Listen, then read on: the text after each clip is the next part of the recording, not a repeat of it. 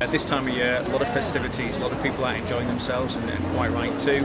Unfortunately, when you mix alcohol and water together, it can be very, very dangerous. And there's not many locations in County Durham that you can't do that within distance of the river. It's really affected how I treat the water around Durham. Like, I'm really safe. Like, I wouldn't go out in Durham and then walk around the river and stuff. Like, I'm quite safe about it.